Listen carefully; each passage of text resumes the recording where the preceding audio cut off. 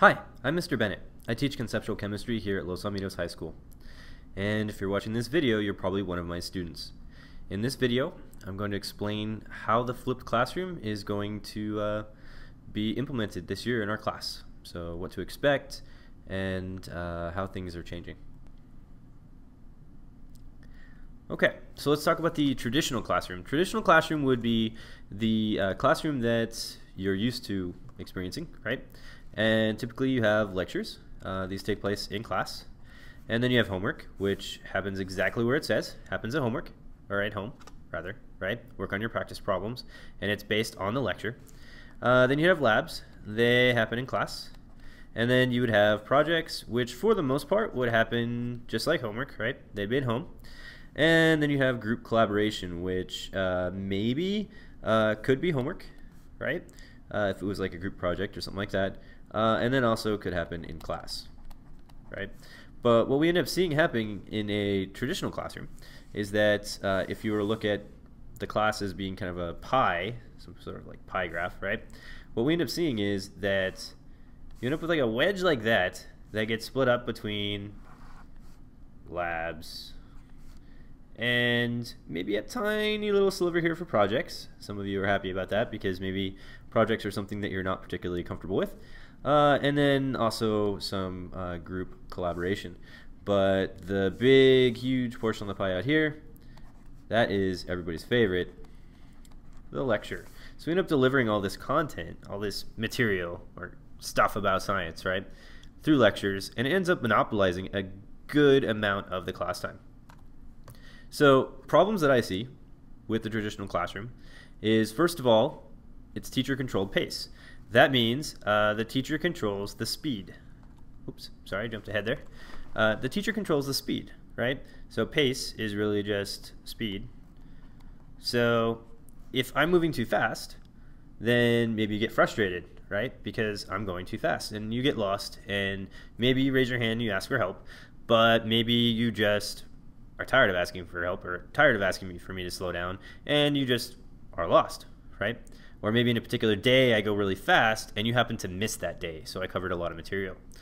Then you have people who feel like the class is going achingly slow, right? I'm talking too slow. There's too many questions. He keeps going back and repeating something, right? There's all these different things that happen that will make it feel like, okay, we've already covered this, let's move on to something new, right? So you could be on either end of the extreme, feeling like it's too slow or too fast. Or maybe you're, part of the lucky few who are right in the middle and feel like, oh, this class is amazing. He goes exactly at the speed at which I want, right?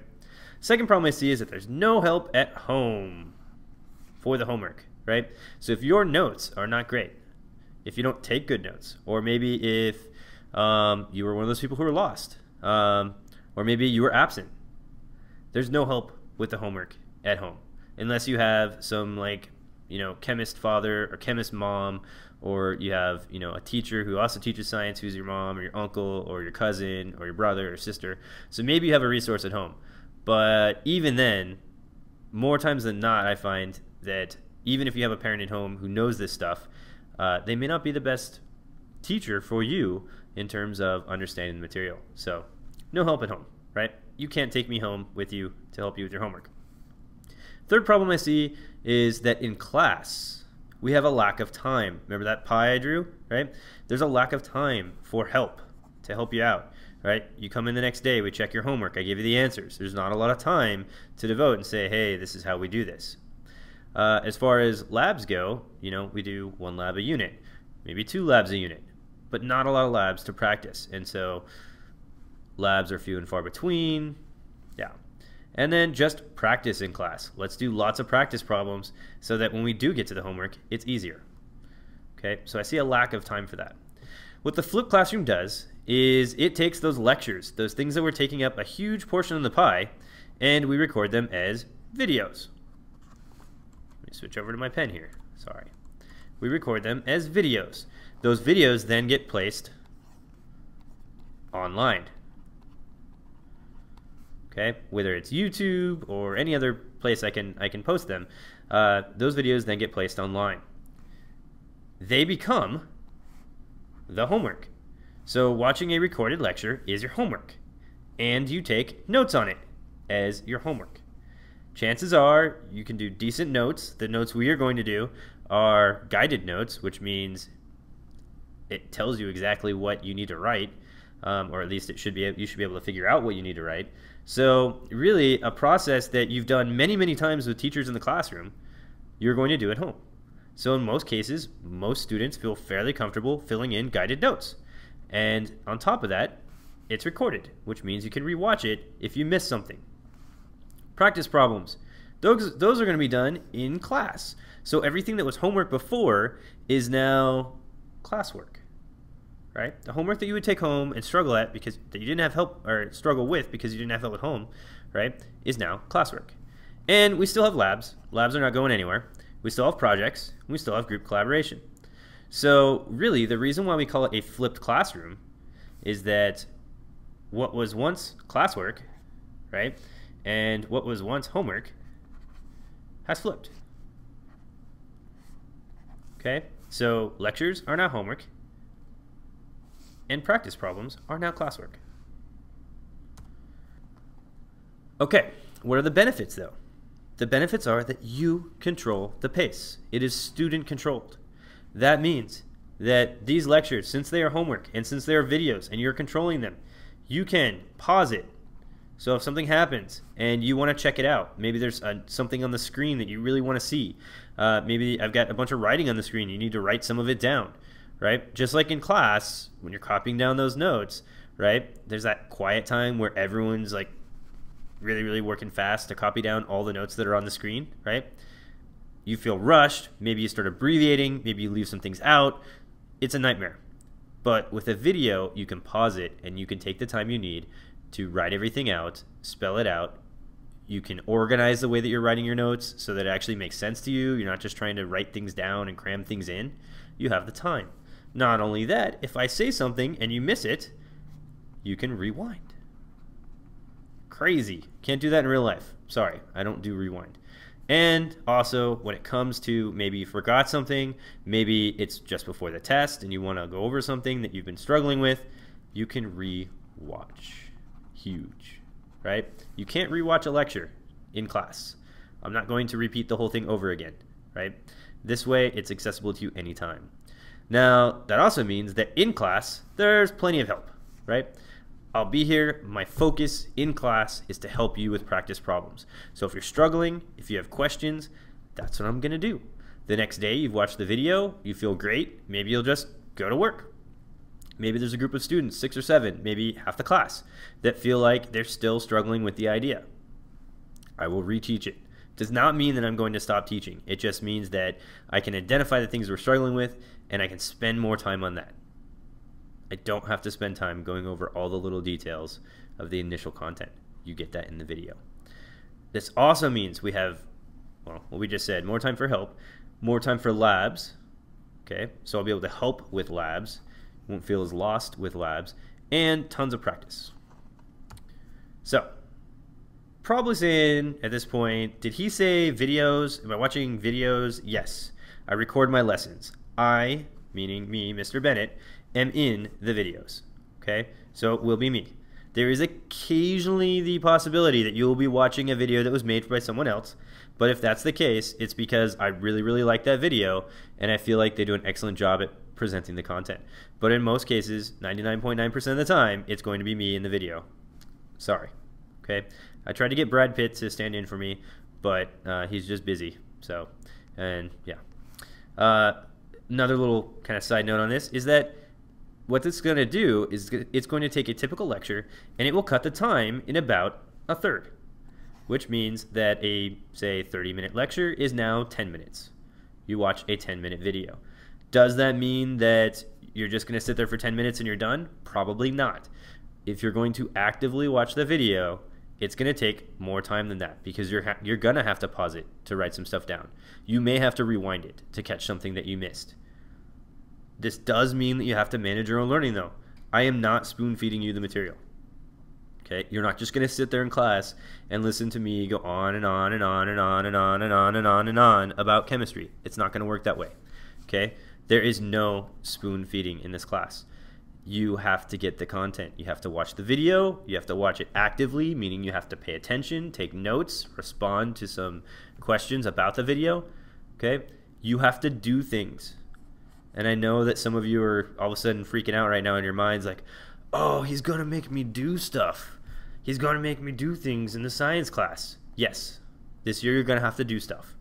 Okay? There's no one in this class that's going to get by with just sitting there, listening, and putting your name on some papers and passing them in and just hoping to skate through. It's not going to happen. You have to do stuff. That's how this class is going to work.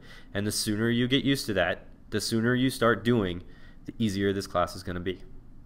You have tons of opportunities to get a good grade in this class. You're actually going to have to work harder. It's going to be more annoying and more work to do bad in this class. So if you just go with it, have an open mind, and do what you got to do, this will be really easy. This will be really good and really, really, I think, effective.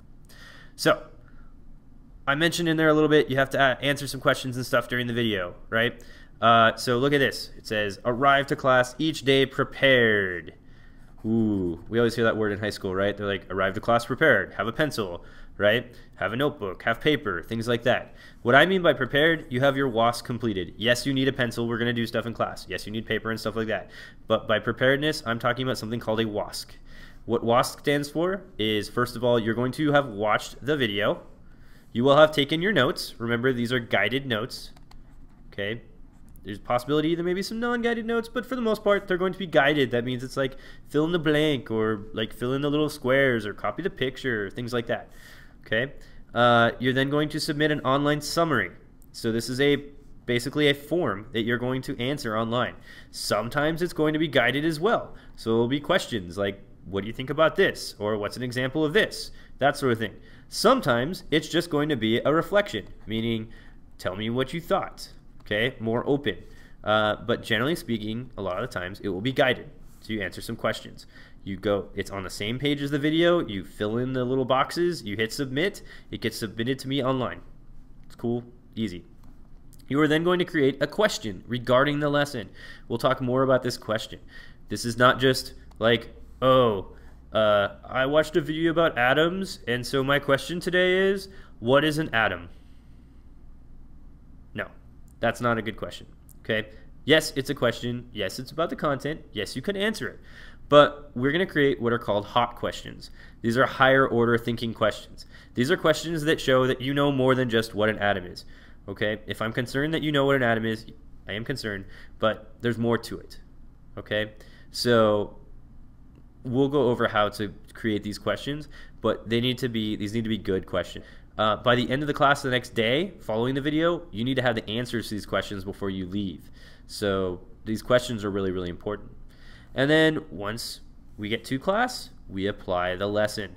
So that's why you have to be prepared every day, because class is all about applying the lesson.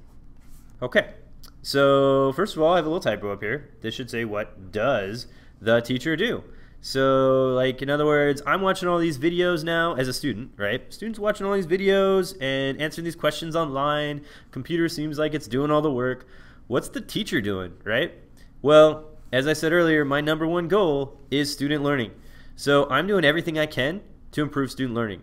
That means I'm answering questions. I am clarifying misconceptions. So I'm going around and I'm looking at stuff. I'm reading your summaries. I am, answering some questions regarding some math. And if I see a misconception, if I see someone is kind of a little confused about something, I'm clarifying that up. I'm answering questions where people are stuck. I may reteach part of the lesson. I may ask, okay, by show of hands, how many people understood this part? Okay, how many people feel like they could use a little extra teaching on this part? And if like 7 or 8 people or half the class or 3/4 of the class decide, hey, that was really not that great in the lecture, Mr. Bennett. Really, if I were to sum it all up, all it means is that I am focused throughout the entire class at meeting your learning needs for the full class period. It's not the 10 minutes at the end of the class. It's not the 5 minutes at the end of the class. It's not the 5 minutes at the beginning of the class when we're going over the homework. It's the whole class. So at this point, I'm also guessing some of you are like, this is really weird, or wow, this is going to be really hard, or maybe some of you are cheering and they're like, this is the greatest thing ever. So I understand there's a range of emotions regarding this idea. It is going to be rough. But understand, I am here to support you 110%. Not only am I here in class, but I also have a website, I have email address, I have my website actually will let you communicate to me through my cell phone. There are tons and tons of ways for you to contact me and get help. But the thing is, it goes back to that idea that you're managing your own learning, which means when you have a question, you have to come ask me in person or through some digital means. Okay? My suggestion right now is if you're feeling scared, if you're feeling uneasy about this, take it one lesson at a time. My guarantee is that if you actively participate in my course, that means you watch the videos, you come in prepared, and when we do things in class, you actually do them. I guarantee, number one, that you will challenge yourself. We will challenge each other in ways we were not able to before. We'll be able to do things in class that you've never been able to do in a traditional setting. Number two, you're going to improve your learning skills. You're going to learn how you learn. It kind of sounds weird. And you're going to just improve all around as a learner because you're going to be managing it. You're going to learn things about yourself and how you access information that you didn't know before. And number three, you're going to be more confident. You will gain confidence as a student because you're going to see that with each step, you could learn science, chemistry, which I guarantee some of you are really scared about just being in a science class, just being in a chemistry class. And when you start succeeding and you start making those steps, that confidence is going to go through the roof. So, I want to end this right now with a pledge. That sounds kind of weird. Let's talk about what a pledge is. A pledge is a promise, okay? So that means that I want you guys to promise right now, okay? You're going to make a promise to me, but more importantly, you're making a promise to yourself, okay? And this is cheesy and corny, but just think of me as watching you in the virtual world, and everyone else is there too, and everyone at the same time right now is taking this pledge, making this promise. So wherever you are, if you're on the bus going to a football game, if you are sitting in your bedroom right now, watching on the computer, or in your living room because you got one of those cool, ginormous, like smart TVs, and like everyone's looking at this like, wow, he's actually doing homework, or she, right? What I want you to do right now is you're going to hold up your hand, your right one, okay, because that's the one we do, okay? And you're going to say, I, and your name, okay? Go along with me right now. So as I say it, you say it. I, Mr. Bennett, promise, pledge, to actively learn in chemistry this year, to make the greatest effort to come to class prepared each and every day, to approach the class each day with my focus on my learning, to ask for help when I need it, and to help others in need. All right? That's it. That is the flipped classroom. We'll go into more details. We'll talk more about the WISC. We'll get lots of practice. This first few weeks, it's all about practicing. We'll talk about how to access the videos. We'll answer all of those questions. But for right now, I want you to understand the why and the what. We'll talk about the how later. All right? See you tomorrow.